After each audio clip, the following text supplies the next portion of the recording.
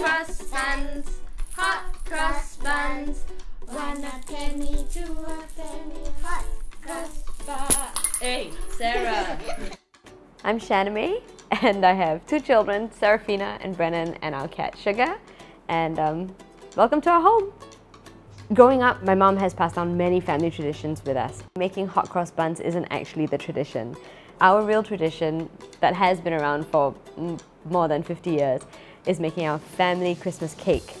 Family traditions help supplement the feelings for the event, for the celebration, and it's definitely something that I want my children to grow up with. So making hot cross buns isn't really a tradition, but I would really like to keep it a tradition for just the 4 of us, my husband, our 2 kids, in our own little home.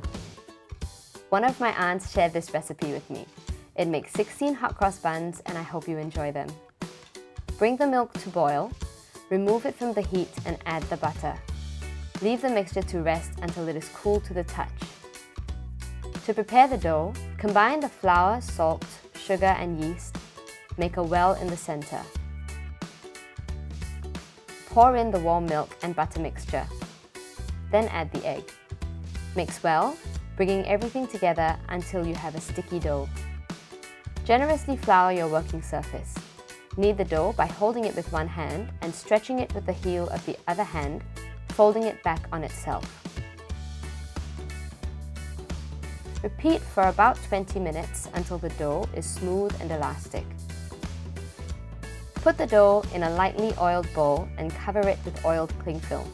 Leave the dough to rise in a warm place for about an hour or until it doubles in size.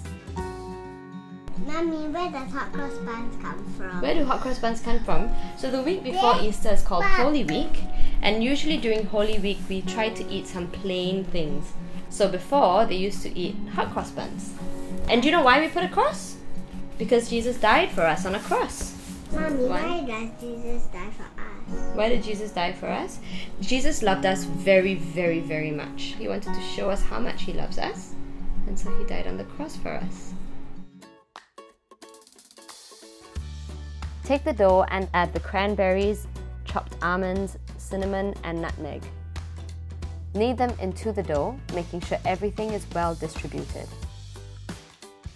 Set the dough aside to rise for 1 more hour, or again until it doubles in size. Remember to cover it with some well-oiled cling film to stop the dough from getting a crust. Split the dough into 16 even pieces. Roll each piece into a smooth ball on a lightly floured work surface. Arrange the balls on 1 or 2 baking trays lined with parchment. Do leave some space between them for the dough to expand. Cover, but don't wrap, the trays with more oiled cling film or a clean tea towel, then set aside to proof for 1 more hour. Egg wash the buns before baking for a nice even brown crust. To make the paste for the crosses, mix the flour with about 5 tablespoons of water. Add the water a tablespoon at a time, so you add just enough to make a thick paste.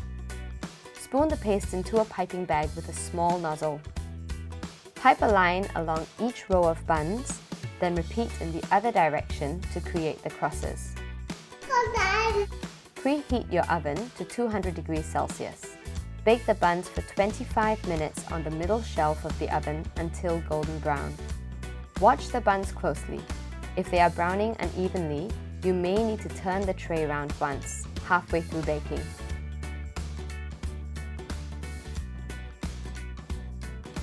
Enjoy your hot cross buns with butter. Bon appétit!